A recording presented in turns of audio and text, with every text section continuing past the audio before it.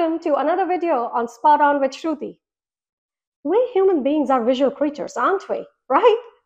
Well, what I mean is that when we learn anything new, a new idea or a concept, we comprehend it better and more easily when there is a visual representation of that particular concept, right? And that's exactly what we're going to do on today's video.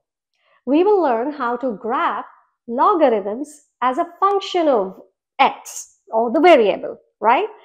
So in mathematics, what is this function? They come in various forms like quadratics, exponents, trigonometric functions, so on and so forth. But functions idea in mathematics is very basic and easy. It's as simple as here is an input, variable or a data point that performs a mathematical operation, and whatever the result of that calculation is an output. So here's an input, mathematical operation that results in an output.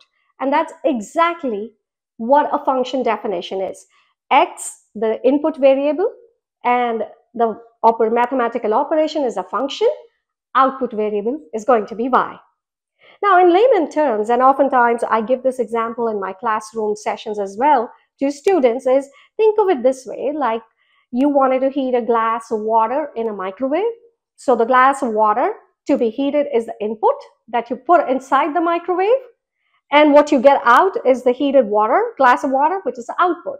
The microwave is performing the function of heating, wherein you gave in the glass, and the output is that glass of water, right? So that's the simple idea. We will also employ transformations to graph these functions so that we incorporate the vertical shapes, horizontal shapes, reflections, and so on and so forth. Let's solve some examples and play around a little bit to understand what this graphical representation is about. All right, I'll see you around. So let's go ahead and get started. Well, as you will recall, on one of the prior videos, I had shown you the basic shape of a logarithmic graph, and that is exactly what you see on the screen. So that is called a parent shape, or the shape of a parent function for any logarithmic function before plotting. And when we employ transformations, so all we have to do is know the parent shape of a parent function, which is going to be the way you're seeing on the screen right now.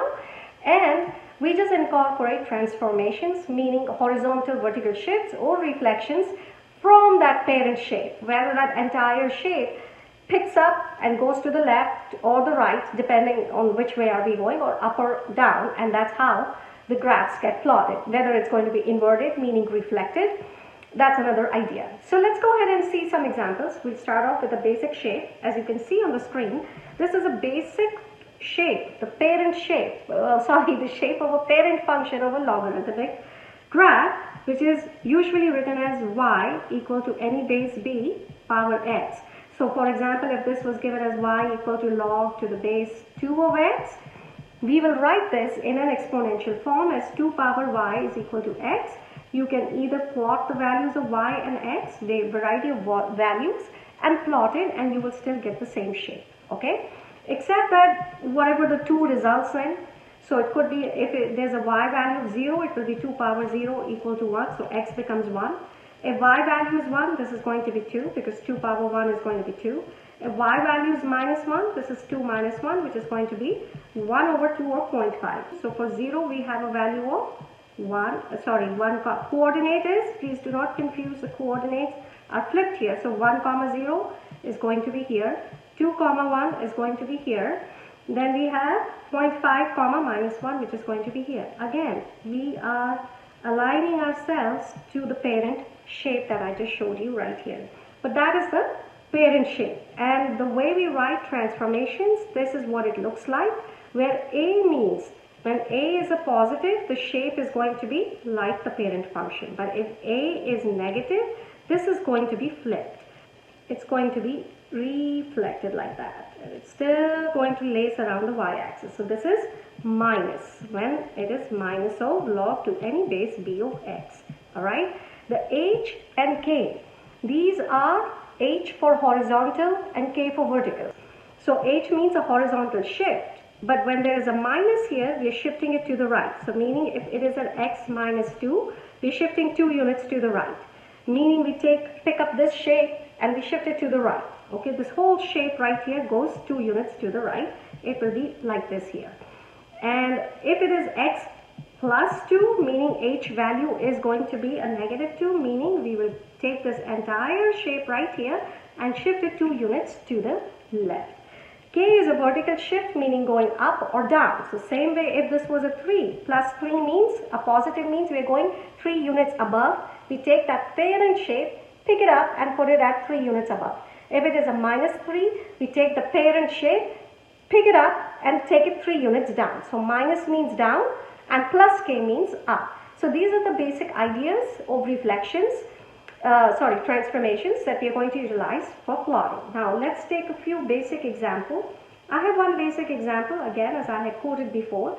Here is the example written as y equal to log to the base 2 of x. If we write it in exponential form, we get 2 power y equal to x, meaning this is going to be the parent function. The shape actually will be exactly like the basic logarithmic curve, and just the number values might slightly change. So when you pick some values for y and calculate x, you will get the values as I have done on the table, as you can see on the screen as well. So for 2, let's go ahead and calculate. This becomes 2 power 2, which is going to be 4, and the coordinate point becomes 4, 2. If it is 2 minus 2, this becomes 2 power minus 2, which is going to be 1 over 4, and the coordinate will be 1 over 4 minus 2. When you plot all of these points, this is what the graph looks like, right? It is exactly like the parent function, except for a different switch of values. Now what if we take this particular graph and shift it 1 unit? As you can see in this example, we shifted 1 unit up. So we don't have any horizontal shift right here. Here we don't have any h value, meaning x minus h. We don't have any horizontal shift. We only have a vertical shift because of that 1 present here. And it is a plus, meaning we will take the parent shape, which we plotted in our previous function right here. We'll pick this shape, pick it up, take it 1 unit above. What does that mean? So I've already drawn it here, and I will explain the table in a second, but let's see the shapes first. So the parent function is given in yellow. As you can see, this is the parent shape for 2 power y, and we picked it up and took it 1 unit above. So when you take it 1 unit above, these are the values we get, and the one in green is going to be that value. All right. Now, if you wanted to draw the table for the same graph, we could do it that way too. So how are we going to do it? Let me show you how you will solve that equation. Let's say we have log to the base 2 x plus 1. So first and foremost, we will take y 1 to the other side. It becomes y minus 1 log to the base 2 of x. Then again we use the basic definition of logarithms. So the base is 2, base here, everything raised to the power of whatever is present here, and this is the value of x. And all you will do is pick values of y, different values of y, and calculate for x and get your coordinate point. So let's do these 2 values right here. If y is 2, so this will be 2 power 2 minus 1, and x will be 2 power 1, which is going to be 2. Okay, and the coordinate now becomes 2, 2. All right. When y is minus 2, this will result in 2 power minus 2 minus 1, which is 2 power minus 3, meaning we're talking about 1 over 8. The coordinate now is 1 over 8 minus 2. And when you plot all of these values, the green graph is what we get. All right, so meaning the curve has now shifted from the parent function to 1 unit up, meaning each of these yellow dots has gone 1 unit above. This has gone here, this has gone here, this has gone here, and this has gone here. And of course the other values also, they keep going up and up. That's the idea. Now let's take another example and see when we have both a horizontal shift and a vertical shift. So meaning we have this particular graph, the base is 3 here, okay? So what you will do is you will plot the basic curve for 3 power y. Okay, so that of course is going to take the parent function shape.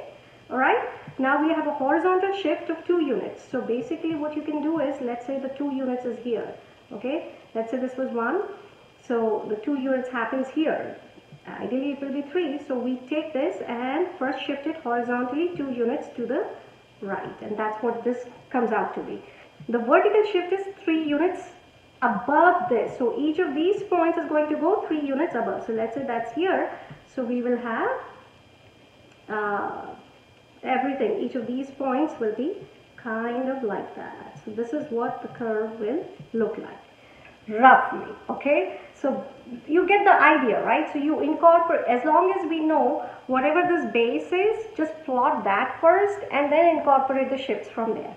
Now what happens if this 2 turns out to be a minus? Let's say I have a minus here and I have that written out also for your reference. Here, you see this? Let's say this is the same thing, plus 3, and we have a minus 2. So it will take the shape of the parent function when it is reflected, which looks like this. We will pick this particular graph, shift it again. Horizontal shift is 2 units to the right. So 2 units to the right and 3 units above. So let's say 3 is here. So this whole thing goes like that. And it will go right here. This is 3 up and 2 down. So it's actually, let me get another color here. So we know we're talking about, this is the final thing. So basically just incorporate the parent function and incorporate the shifts thereafter in steps, in sequences, and then you have the responses.